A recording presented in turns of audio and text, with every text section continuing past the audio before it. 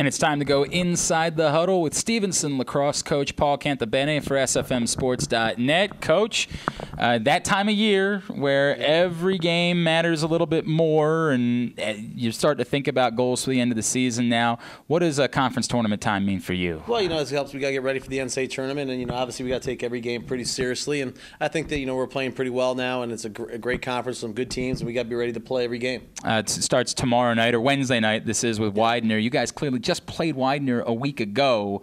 Do you hold anything back when you're in a scenario like that? Is there anything that you can expect to be different? You got to play every game, so we'll go out and play and hopefully do some things. We learn some things from the game, what they do pretty well, and hopefully we can take advantage of that a little bit more. And I thought we played pretty well the first time around, and I think we'll play pretty well this time. One of the big differences as the season has gone on, the way that Matt Tompkins has established himself as that third attackman for your team.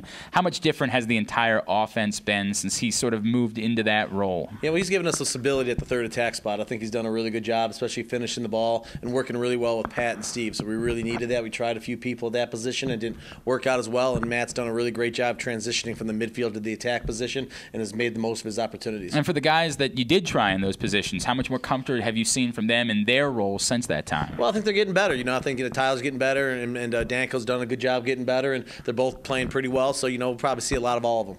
You obviously in the second half of the season played a lot of lopsided games. There were a lot of blowout types of final scores.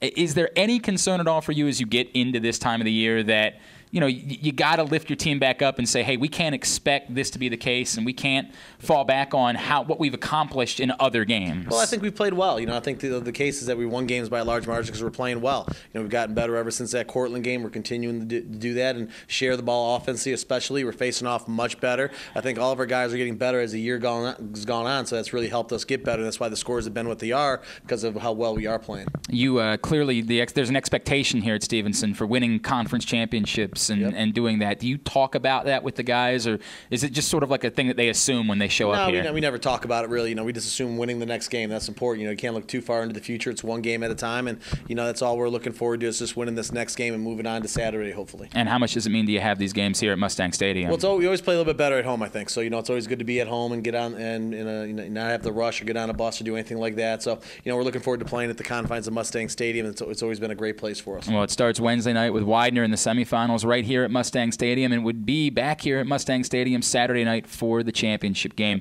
Coach Paul Cantabene, good luck this weekend. We look forward to seeing how this turns out come selection. Is it Selection Sunday? Selection Sunday, yeah. So hopefully it turns out well. Thanks a lot. Hey, there he is, Coach Paul Cantabene. I am Glenn Clark for SFMSports.net, going inside the huddle. Don't forget, for more on Stevenson lacrosse, go to GoMustangSports.com.